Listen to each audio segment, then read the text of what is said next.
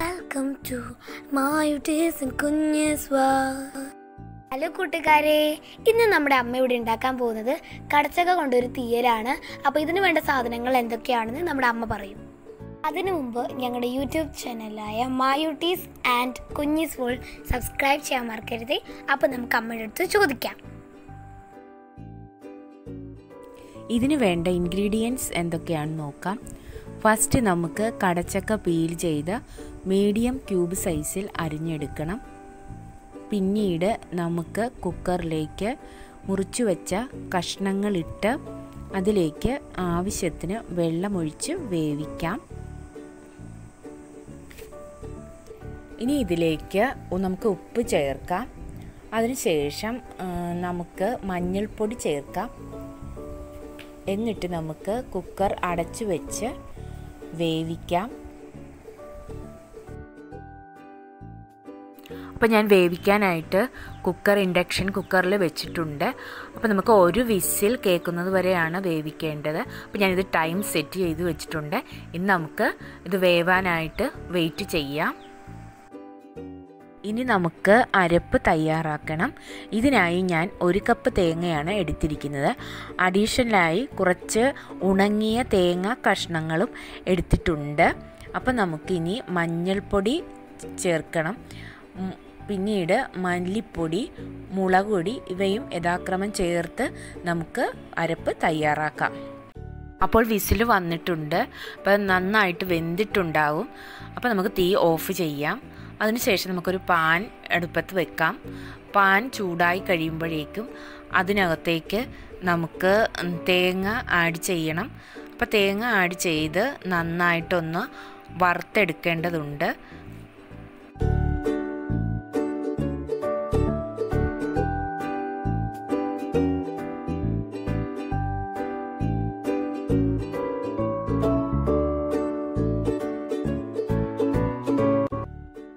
അപ്പോൾ തേങ്ങ 1/4 ഭാഗം ചുമന്നിട്ടുണ്ട്.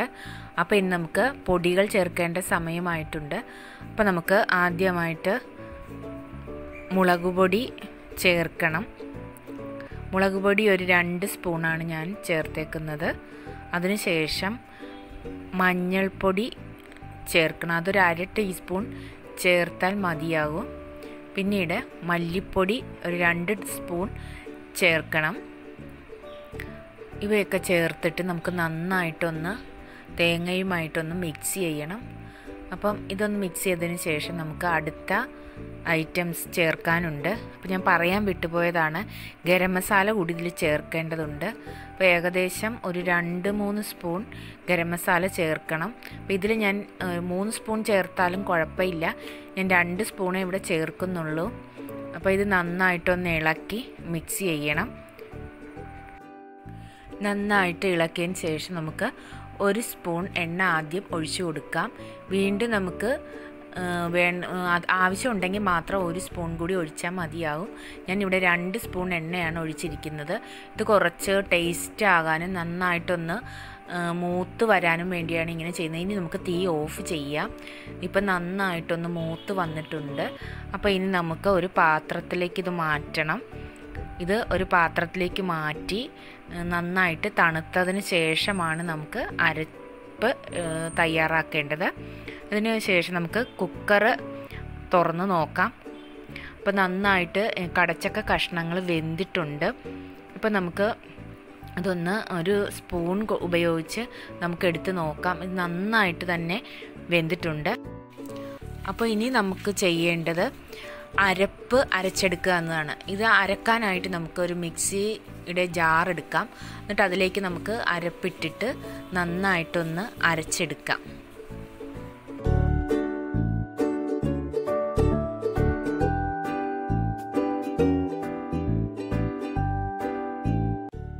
അപ്പോൾ നമ്മുടെ അരപ്പ് നന്നായിട്ട് വന്നിട്ടുണ്ട്. ഇനി നമുക്ക് കുക്കറിൽ വേവിച്ച് വെച്ചിരിക്കുന്ന കടച്ചക്കയിലേക്ക് ഈ അരപ്പ് മിക്സ് ചെയ്ത് കൊടുക്കാം.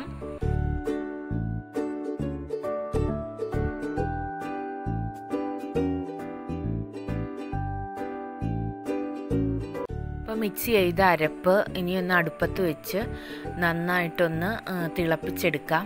ഇതിലേക്ക് ഉപ്പ് കുറവാണെങ്കിൽ ഉപ്പ് ചേർക്കണം. കുറച്ച് ഉപ്പ് കൂടി ചേർത്ത് നമുക്ക് മിക്സ് ചെയ്ത് കൊടുക്കാം. അപ്പോൾ നമ്മൾ ടേസ്റ്റ് നോക്കണം, ഉപ്പിൻ്റെ അളവ് പാകത്തിനാണോ നമ്മൾ നോക്കണം. അതിന് ശേഷം നമുക്ക് ഇത് തിളക്കുന്നുണ്ട്, അപ്പോൾ അതിന് ശേഷം നമുക്ക് പുളി പിഴിഞ്ഞ് അതിനകത്തേക്ക് ചേർത്ത് കൊടുക്കണം.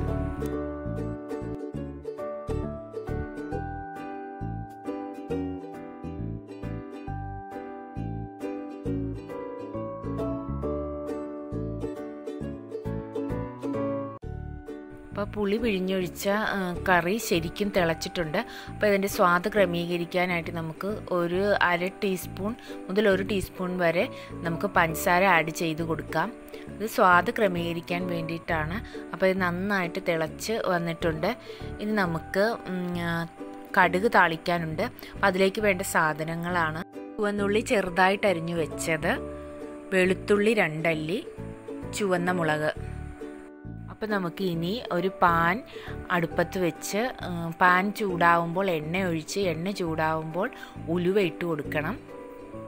അപ്പോൾ ഉലുവ ഒന്ന് നന്നായിട്ട് പൊട്ടി വരുന്നുണ്ട്. അപ്പോൾ ആ സമയത്തേക്ക് നമുക്ക് കുറച്ച് കടുക് കൂടി അതിനകത്തേക്ക് ഇട്ട് കൊടുക്കാം.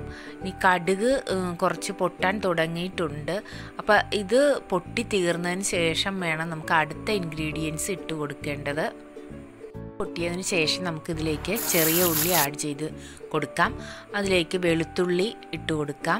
ഇത് നന്നായിട്ടൊന്ന് മൊരിഞ്ഞതിന് ശേഷം നമുക്ക് ചുവന്ന മുളകും കൂടി ഇട്ട് കൊടുക്കാം. ഇവയെല്ലാം കൂടി നന്നായിട്ട് മൊരിയാനായിട്ട് നമുക്ക് വെയിറ്റ് ചെയ്യാം.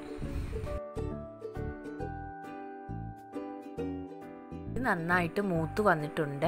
ഇനി തീ ഓഫ് ചെയ്തതിന് ശേഷം മുളക് പൊടി ആഡ് ചെയ്ത് കൊടുക്കാം. ഇതൊരു ടേസ്റ്റിനും പിന്നെ കാണാനൊരു ഭംഗിക്കും വേണ്ടിയാണ് നമ്മൾ മുളക് പൊടി ഇട്ട് കൊടുക്കുന്നത്.